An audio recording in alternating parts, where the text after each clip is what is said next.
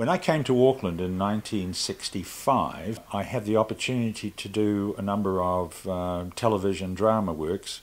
I did Slipknot by Ngaio Marsh, and then Alex Guyan's Joker in the Pack, which I had the lead in, and they were successful. I got really good reviews, and it just encouraged me even further. Well, I was invited to go on to join the staff of television with the view that they were about to have a drama department as a script editor. So I became the first script editor. I didn't really have a background in that, but I was lucky enough to take that job, and that's how it started. I was still in Auckland. Then I went down to Wellington. I did the production course, and I just carried on as the editor. The first 2 weeks it went to air, I was living in Wellington at the time.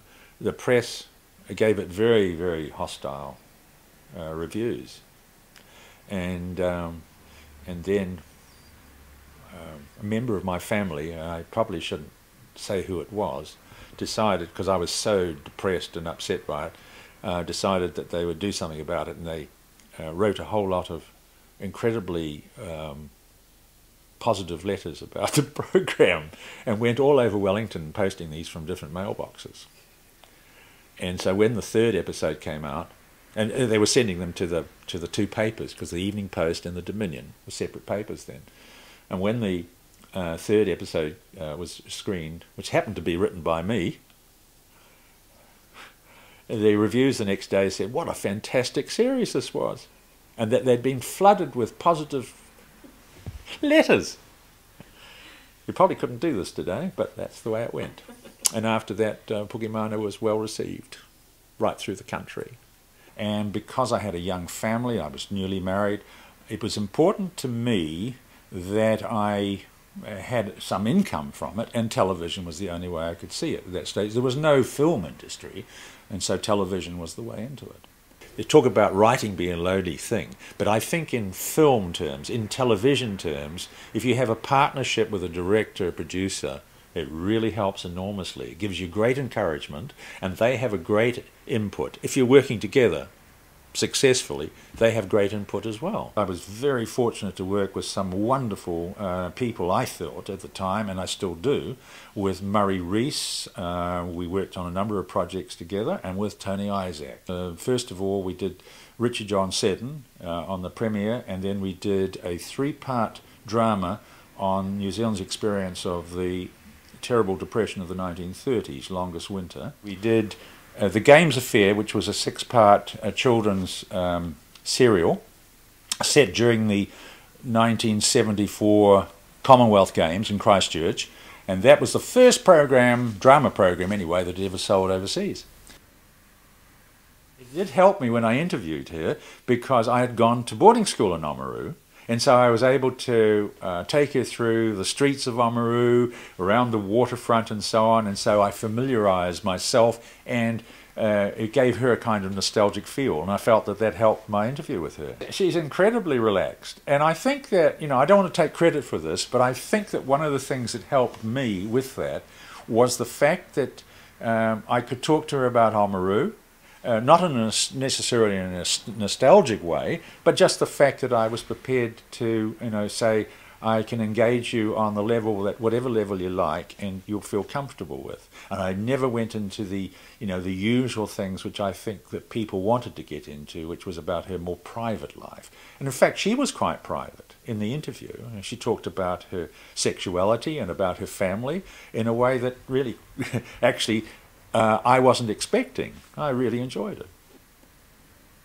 I set them up, I did all the research for them, and I did the initial interviewing. In fact, I did the interviewing for the Ngaio Marsh in New Zealand, and the Sylvia Ashton Warner, I was going to interview her, but I found her so troublesome, if I may say that I decided to find somebody else that wouldn't be so confrontational with her. And that led naturally on to even further work with Tony Isaac, which was with the Governor, which I had researched early on. And of course the Governor became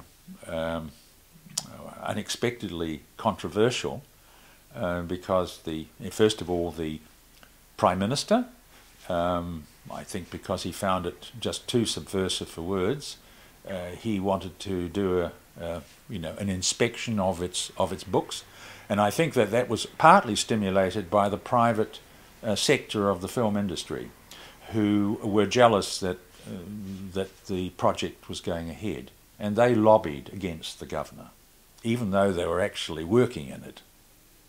Some of the big names in the film industry were working on the governor and trying desperately to stymie it. Well, the Film Commission was just coming on stream at that time. If you think back to Sleeping Dogs, that would have been almost around that same period as the governor. After that, because of the trouble with the governor, there was a big clench in what you could do in terms of television. And two projects that I had, well developed, right down to the wire, in the case of my adaptation of Coal Flat by Bill Pearson, 9-episode adaptation of that was stopped at the very last moment because of a technicality and not putting into the budget motor vehicles, and that was the end of it. So this big thing was ready to go. The scripts were written, the research was all done. We'd gone over into Westland, down into the coal face, literally into the coal face, and it was just completely cold, dead in the water at the last minute. So there were disappointments at the end of that decade. And in fact, that was the wonderful decade. That was the developmental decade, as far as I'm concerned. The 80s were much more difficult, though I think one of my best works was done in the mid-1980s, and that was a program called Legacy, which was about immigration to New Zealand, including Maori, including everybody, including Pacific Islanders and everybody else. After Legacy, I had the next project that I worked on was with what's their name? Anyway, Ross Jennings was the producer, and it was called Homeward Bound, and it was meant to be the rival to Shortland Street. They were to go out together, and Shortland Street had this wonderful package of 5 half hours a week, which is fantastic. And we had this ridiculous thing of 1 hour a week for 22 weeks. Well, when it came out, Homeward Bound got these fantastic reviews. Shortland Street got rubbished as garbage, absolutely rubbished. I've kept the reviews because they were just so humorous in retrospect. And of course we fell over, and the rest is history. Had the good fortune to go with my wife to live in Belgium, and I worked writing books for a number of years, and because I had some film projects back here, one for Murray Rees on Richard Pearce, and one or two really for Don Selwyn, which unfortunately came to an end with his sad death. I became semi-literate in computers, so I could communicate back and forward with New Zealand. That was great. Yes, we struggled for a number of years to set up the Writers Guild. We thought that the time was ripe, as there seemed to be more and more stuff coming on television in particular, but also there was radio. And we were stymied a number of times. I actually joined what's now called the Society of Authors, but was then just PEN. I actually joined it and became the national secretary of it, particularly with in mind a view of infiltrating it as an organisation to get them to agree that we would be a professionally recognised organisation. Eventually that's exactly what happened.